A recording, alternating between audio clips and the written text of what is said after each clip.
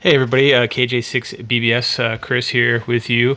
We're going to be discussing a little bit of a new topic of late. I'm sorry I haven't been doing a lot of ham radio demos, but this is a modular synthesizer, usually called a Eurorack. And I'm just going to walk you through some of the custom things that I did here, because this is not your standard buy it all from one company and have it in nice one big package. You kind of put everything together yourself, and I really took that to heart by researching it and finding all the parts that I wanted, rather than being forced to buy something that basically just didn't fit my needs. So anyway, the rack, this box, the container that it's in, is a nice wooden, custom made, well, not custom made, but handcrafted Eurorack case. I bought it from a company called Addac Systems in Portugal. Really nice people. Really got the shipment here fast through customs and everything.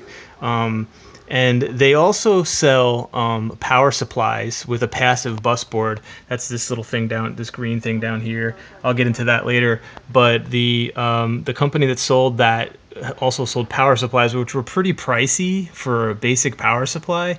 So I opted out of that, and basically it installs inside the case. I didn't want any of the AC stuff that comes from the power supply to be bouncing around inside the box, affecting the electronics that create the sounds. When I was researching it, people said that it creates a lot of disharmonics and might affect the sound quality.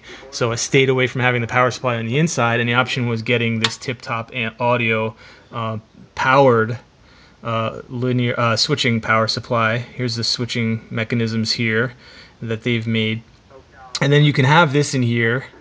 Tiptop Audio doesn't make this for this particular rack, so what I had to do is kind of fudge it myself, and it doesn't match the mounting points. He has all these like pre-done mounting points for his own custom Addac Systems custom passive bus board.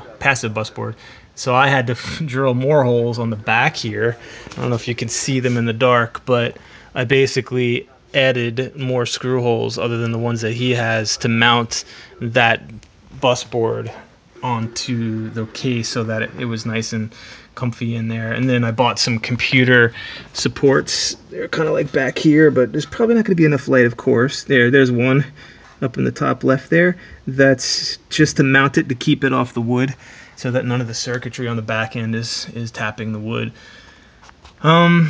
And then Tiptop Audio also sold this thing called the Tiptop Access, which basically is just a switch with a port for the power supply to come in, the external power supply. That's right here. This I just picked up from Mouser. Tiptop recommended this particular model, the 12-volt, 5.5 amp external power supply, which plugs right in to this jack here. So I can't do that because I got them holding the camera. And then the problem was this access thing only went to this point, and the cord was too short, so I had to mount. I ideally wanted this off to the side so that the power cord wouldn't affect all my patching that went on. And if you know what modular synths do, it's cables plugged into the modular and then patching them into other ones. So I didn't want the power cord to interfere with that. So I went to the hardware store today and Radio Shack, picked up terminals, disconnectors, and female and male disconnectors, and then ran another, I don't know, 2 or 3 inches into another one, and then plug those in.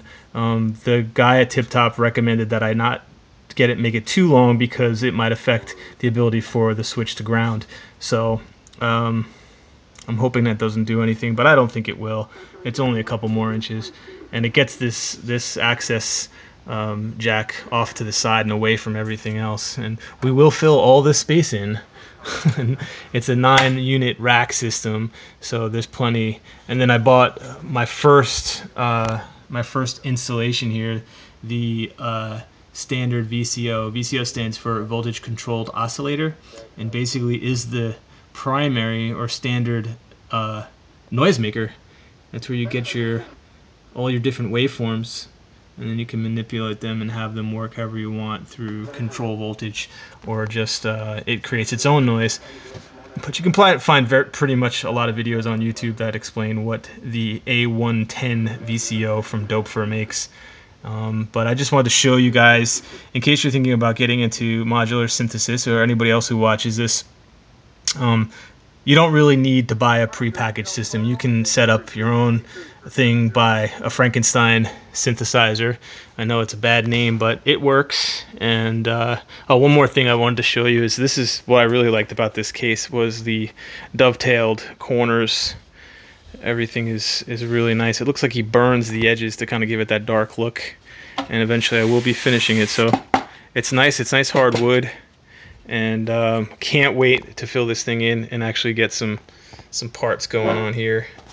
So there's a little bit of a better picture of what you can see, what a modular synth looks like. And that's it. So hopefully I will continue on more and showing you guys what it can do with eventually we'll get to actually producing audio from this thing.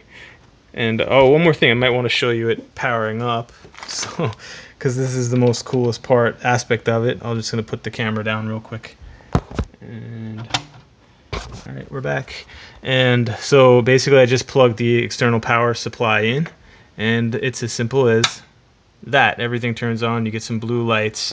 There's 3 lights over here on the right that will verify that you're getting all the necessary power you need to the system. And all right, signing off. 73 is KJ6BBS.